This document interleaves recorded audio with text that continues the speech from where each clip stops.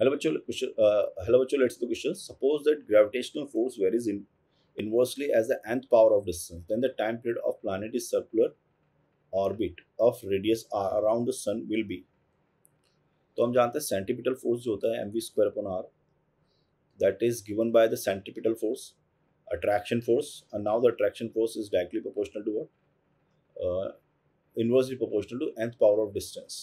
तो ये हो गया f, और f is inversely proportional to the nth power of the distance, यानी कि r का पावर n.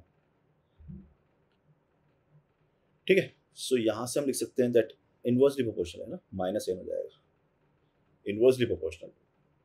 तो यहाँ से हम लिख सकते हैं कि v स्क्वायर अपॉन r, या इसको लिख सकता हूँ ओमेगा स्क्वायर इंटू r. ठीक है,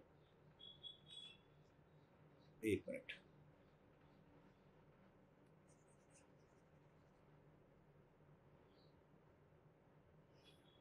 तो यहाँ से लिखता हूँ मैं v square by r is directly proportional to what? f.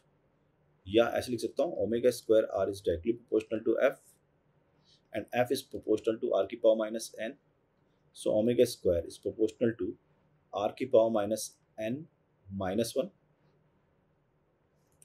So omega is proportional to r की power minus n plus 1 by 2. और हम जानते हैं टाइम पीरियड जो होता है वो इनवर्सली प्रोपोर्शनल टू ओमेगा होता है. तो time period is directly proportional to r की पावर n plus 1 by 2. तो राइट आंसर हो जाएगा इसका ए. All the best.